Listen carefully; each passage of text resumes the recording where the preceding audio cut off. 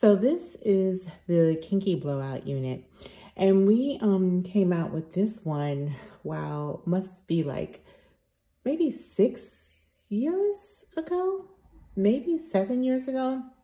And a lot of women use this as just like sort of an everyday go-to wig. She's made to look like you blew your natural hair out. And even the cut just looks like if you have natural hair and you just blow it out, you get a nice good blowout, and it's moving around nicely, and it's just being natural. So let me tell you a few things about this unit and about some ways you can get the most out of this. So like I mentioned, this is a really nice unit for just every day or just like occasions where you want to still acknowledge and nod to your natural roots, but you know, you might want a sleeker look, and you don't want to go, you know, you might not want to go all the way sleek like a lace front, and you may not want to spend all that time like, you know, trying to lay a lace front down and whatnot. So I'm sorry, she's not even pinned on here because this model doesn't have any hair. So I always think it's a nice place to start with the units that can be worn with no leave out. And the reason why I do that is because I figure if you can figure out how to wear a unit with no leave out, right? No lace, none of that. Anything else from there is just like cake on top of, or right, like icing on top of the cake. So this is how you can wear it with no leave out. And there are a number of different ways, but this is just like the very basic way to wear it. So again, so, you know, like our other units, it has like a growth wave. It's got texture to it. Again, just very much like if you blew your own natural hair out. And in terms of length, it's not as long as some of our other units, like, you know, like the Kinky curl out or any of those, but we still employ that same kind of graduated natural look in the cut. It's just supposed to look like, you know, this is not, you know, a bob or anything like that. It's just like your hair is growing out naturally this way. So when the unit arrives, you could, you know, like do a number of things with it because the cap design. So this has like a convertible cap is what we call this cap style. And what that means is that it could be worn as a half wig if you desire. So the construction is like a half wig, and that is so the wig lays really nice and flat on your head. Like the half unit style of wig caps just tend to lay flatter because the way that the hair is laid on them. Some of the more traditional full cap units, they are sewn on in a circle like a real old-fashioned weave.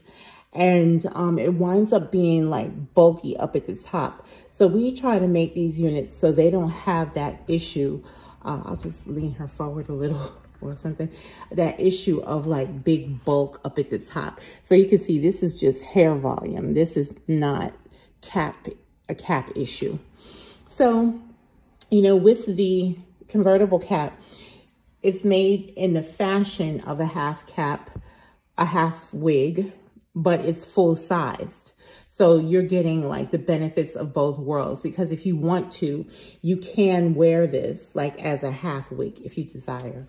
So when it first comes out the box, you know, you might be a little confused because when it comes out the box, and if you just try to put it on like that, you're going to be sadly just very disappointed. You know, the growth wave does come from out of the cap, so it's just going to look really weird. If you want to wear it like going back, most people don't wear their hair just going back. But if you wanted to do that, you would need to have some leave out around the front. So the way that we have it styled here, we just like, you know, made a little separation there and let the hair fall to the front. The other things that you could do, which I will do in another video, you can make this into a U-part wig so that you could wear it with a part with no leave out, or you could wear it with a part with leave out, or, you know, there's just a number of different ways that you could use it.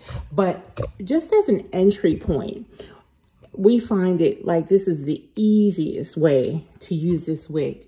And, you know, it takes nothing to put this wig on if you're using it this way. You can literally take this out the box and, you know, be ready to go in like minutes, you know, if you don't do too much to her. Now, one thing that you could do, you could make this a little straighter if you wanted to. And to do that, you're just gonna take like a blow dryer and a brush, or like a blow dryer with a comb attachment.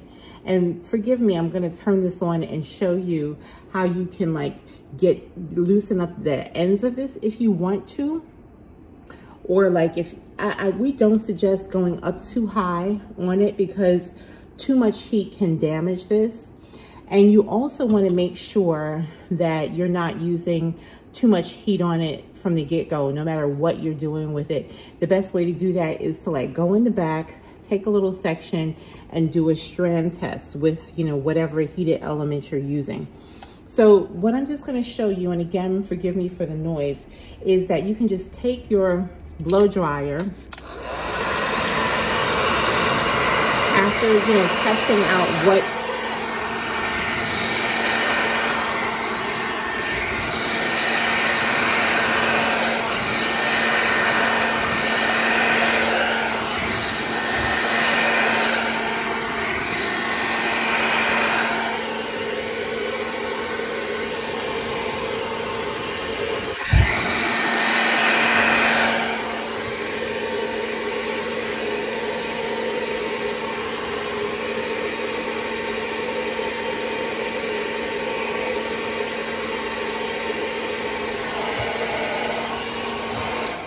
Sorry, I decided to not talk over that because it just didn't even make sense.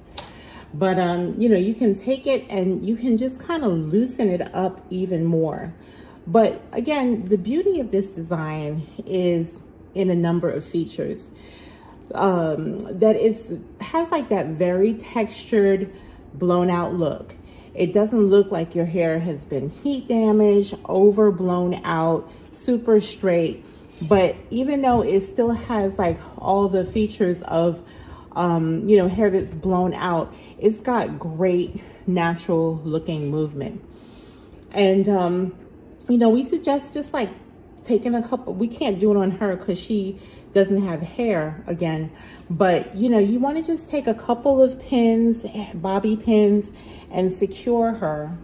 And another thing that you can do to make her look even more natural is to take a little comb, or you know, fine tooth comb, or like an edge comb, and just kind of tease the edges a little.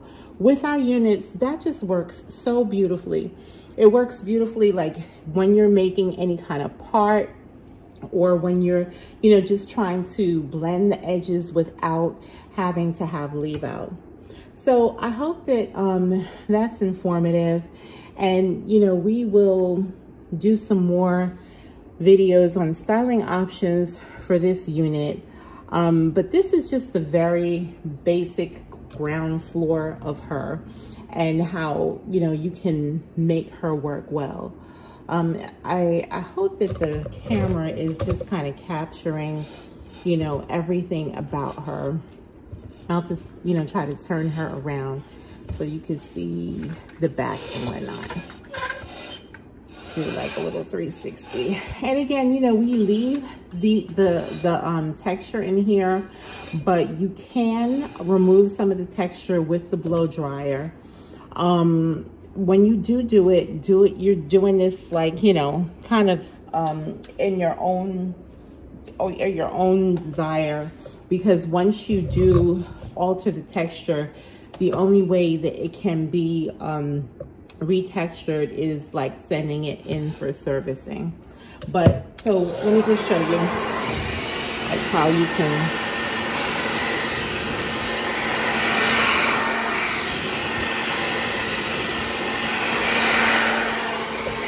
so as you can see, that just kind of blows out some of that texture if you want to. But you know, I'm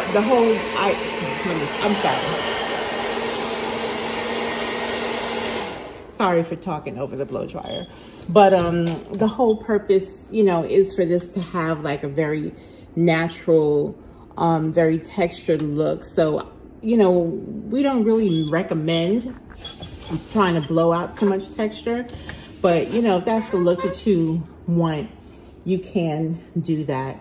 You know, and you have to part it so far over. There's a lot of flexibility, you know, if you don't want it like in your face like this. I feel like that could be annoying.